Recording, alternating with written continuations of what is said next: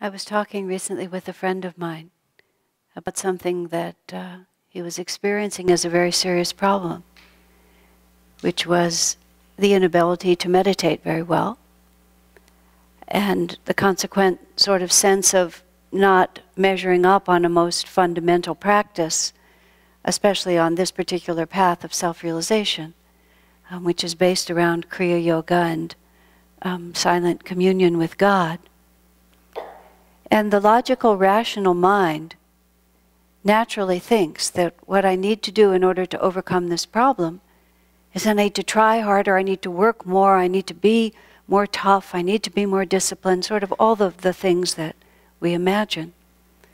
And the conversation, it was interesting to me because in the course of talking to my friend, I was realizing things myself that have taken me most of my life to really understand.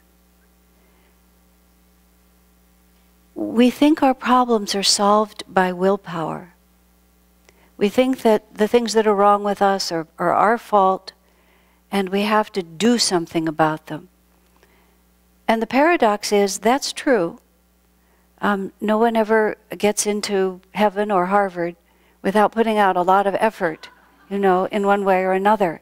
You can't just wish your way there. And you can't just declare that you're already there when you're not. There has to be focused attention. But actual transformation takes place when we have surrendered that strong sense of self without which we mostly imagine we wouldn't even exist. In the Bhagavad Gita it says, what is day to the worldly man is night to the yogi. And what is night to the worldly man is day to the yogi. And what they mean by worldly is those whose attention and self-definition is focused through the senses on the material world, and whose sense of satisfaction, happiness, and self-worth comes from that point of view.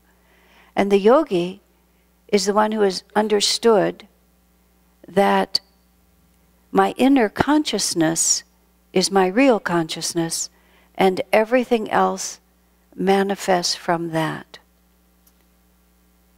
Not too long ago, I was talking to a young man, very dynamic young man, very serious on the spiritual path. And he is trying to sort out exactly where he belongs, and when he finds out where he belongs, he's trying to figure out what he's going to do when he's there. And one of the things he mentioned was that he has a natural desire to be prosperous. And he spoke of those of us who have given our life to Ananda as being overworked and underpaid. I said, oh, is that how it looks to you? It's true that there is an absolute identity for many of us in everything that we do. But that doesn't feel like overwork, that just feels like unified living. But when I was reflecting, and I don't mean to criticize him, he was perfectly reasonable what he was saying. But I realized that from a very young age, I never actually wanted anything except to be happy. And it felt to me like unless we organized that fundamental principle of being happy, none of the other things we tried were going to really work out to be anything that we actually wanted. Now, of course, this young man's idea that he doesn't want to be overworked and underpaid, but desires to be prosperous, is based obviously on the idea that he thinks he'll be happy if he's prosperous. And he'll be consequently unhappy if he's overworked and underpaid. I mean, so the natural premise, but the premise, you see, is that these things will give me happiness. Now, that's how everybody thinks. That's what the Bhagavad Gita says. If we look at the external world, you think I need certain external conditions to be happy. But if you live as a yogi, you realize that once I find happiness within me, I can do anything. And not only can I do anything and be happy doing it, but then I also have the power to magnetize to myself everything that I need. In our schools, Swami Kriyananda recently wrote an introduction to the book about education. And he said, what we really need to teach children is how to have money magnetism.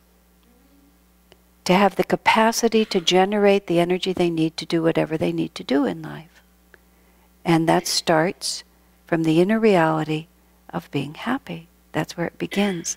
A friend commented to a woman who grew up in our Ananda system and went to our schools and whose parents were lifelong devotees. She said, most people I know take advantage of opportunity, but you have the capacity to create your own opportunity. And that's the magnetism we're talking about, of being inwardly in tune. Now back to my friend who was struggling with meditation. The great secret of life that the masters come to teach us is so simple that we keep looking everywhere but just believing it exactly as it is. And that is that the kingdom of God is within. And seek ye first the kingdom of God, and all these things will be added unto you. Well, my friend says, but I can't meditate very well. How can I seek the kingdom of God? Well, you know, we can't help what we are now. It seemed like a good idea, whatever karmic causes we put in to get us to this point. Everything we do seems like a good idea at the time, otherwise we wouldn't do it. And we find ourselves, the fruit of all of our incarnations is this, you know? Nothing particularly to be proud of or to write home about, but there it is. There's a great remark of Jesus in the Bible, just before he was crucified. Save me from this hour, Lord, he says, but for this hour was I born. And you think, oh, in the magnificent life of Jesus, whose tiny babyhood we're celebrating tonight, you know, of course for this hour he was born, he was going to be crucified and overcome death and be resurrected. And well, here we are celebrating him still, all these years later. One of my friends gave a Sunday sermon on that reading, and he said, think about it. For this hour were you born too. All of your efforts in all of your incarnations have brought you precisely to this moment. And in a strange way, and I will correct this as I go on, but there's nothing you can do about it. What you're able to do or not able to do, what you can accomplish, what you can't accomplish, your successes, your failures, your happinesses, your sadness, it's all in the past. By the time you can look at it, by very definition, it's already over. So the only thing you actually have is the flow of your energy. Where is your energy going? And the more we think, I will accomplish by my will, the more we take our little smallness and compress it and compress it and compress it, and then we get to compress it into self-flagellation and to anger with ourselves and disappointment, and all of that makes us feel like we're really doing something, you know? But the only thing that God wants from us is a joyous, open-hearted acceptance of his love. That's all. There's a song that we're not singing tonight, but it's a celebration of the birth of Jesus. Sing out with joy. All you who labor, all you who sorrow, know that the Savior awaits but your love. Not your hard work, not your guilt, not your new resolution, not your 4 hours of meditation a day, awaits but your love. And no matter what, we can always give that. You see, that's what's so remarkable. Because our hearts are directed toward that which we treasure. Do we treasure our self-image as powerful and important and capable? Or do we just treasure our littleness in the face of this overwhelming gift of unconditional love from the infinite Lord? Tonight we're celebrating Jesus. Tonight everything is about the life of Christ. But Jesus was the Christ. And the love that he offered us was not the love of Jesus the man, but the fact that there was no man there to inhibit or limit God's perfect love. He said to his disciples, you know the Father. You have seen the Father. And then the disciples said, when have we seen the Father? The Father meant the infinite Lord. When have we seen the Father? Jesus said, you have seen me. If you have seen me, you have seen the Father. And he didn't mean, again, Jesus, the little man who was born and in fact did die on the cross, although Jesus, the Christ Spirit. He's a perfect window. And he's a perfect window through which we can both receive and offer. Awaits but your love. All you who sorrow, know that the Savior awaits but your love. What do we love? Do we love our egos? Do we love our possessions? Do we love our position in the world? Or do we love God's presence within? Yes, of course, when we can meditate deeply, it's meaningful because it connects us to that presence within. But the fruit of that connection is the giving and the receiving of the love. One of my friends also, living in community for 40 years, you have a lot of friends. One of my friends was in a very bad mood for a very long time. And those of us who had to live close to her were suffering a great deal because of her mood. And I, being a very good friend, was appointed to try to understand what was going on with her and see if we could help. She declared to me, I'm having a terrible time meditating, and it's just so upsetting to me, the same story as it happens. And I looked at her like this, and I said, oh. And therefore, I'm crabby, and I'm unpleasant, and I'm uncooperative because I'm so upset about this. And you see, in her own mind, that looked like a good idea. I need to show how important this is to me by being in a constantly upset emotional state over it. I said, you know, when I'm in a period of time when I can't meditate very well, I think it's very important for me to be very joyous and happy all the time because I have to make up for it somewhere, right? But you see, that's actually very wise. So if it's not working in one way, you just go to find it to work in another way. Because all that God wants from us is our love. If we can't love God in perfect, silent communion, then love God in service.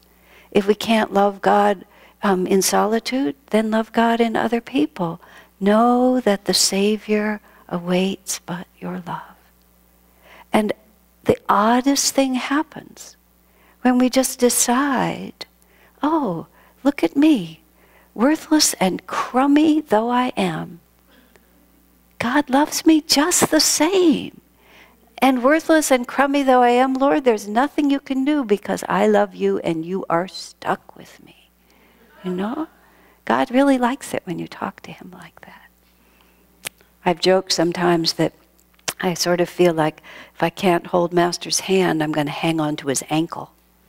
You know? It's just like, no matter what, I won't let go. Because what really changes us is when we don't let go. And so Jesus descends into this world, and he comes into this world, you have to understand. He doesn't come for the perfect people. He comes for us. One of Master's disciples, Oliver Black, was a very advanced disciple, and he was running a meditation center in Detroit. And he said to Master Yogananda, his guru, he said, sir, the only people who seem to come are the halt, the blind, and the lame. And then Master looked at Oliver Black and he said, Oliver, they're your people. Just like that. All those who labor, all those who sorrow, know that the Savior awaits but your love. If this world is working perfectly for people, they don't look beyond it. You know? Those of us who think about God in our lives, who come to welcome Christ, we welcome Christ in our life because we need him. And I don't mean that in the fundamentalist way. I mean that we need the bliss of Christ consciousness that we can find more easily by tuning in to the perfect manifestations of it in this world. You know, otherwise it just becomes vague for us. We sort of have this idea of what we're trying to do, but we don't know what it's really like. So we put the pictures of the masters on the altar with that beautiful picture of Jesus in the middle. And we look right into those eyes, and those eyes become for us the window onto infinity.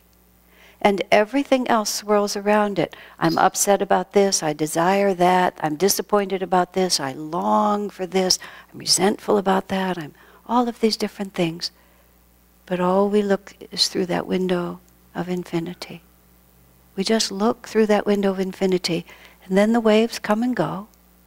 And what we are responsible for, we still have to put our best energy into it. We do the best we can. But it's entirely different when we do it in the company of the divine.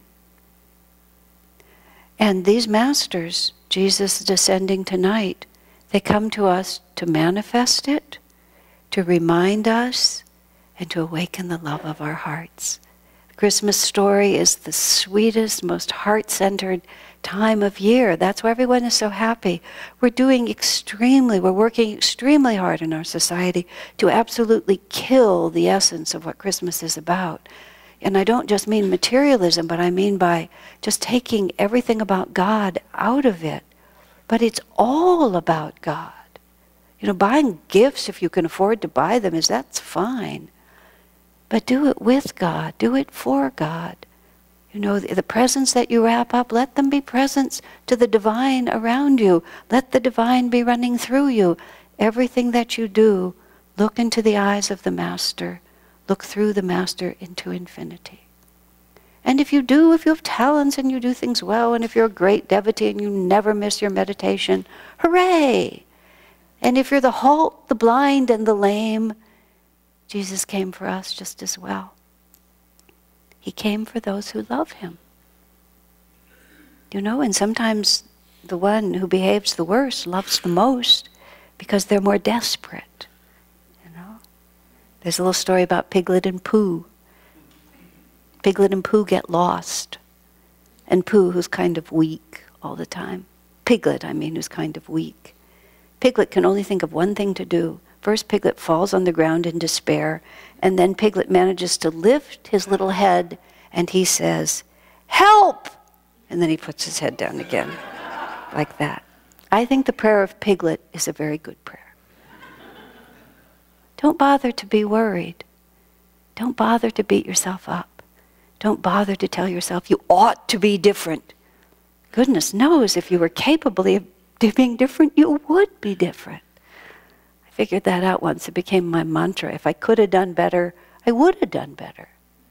And if I didn't do better, okay, Lord, we'll just stick together, and at least I'll give you my love. And then Jesus comes. Literally, Jesus is born. He's literally born. The Christ consciousness born within you. What a promise. You know, why do we ever worry about anything? All know that the Savior awaits but your love.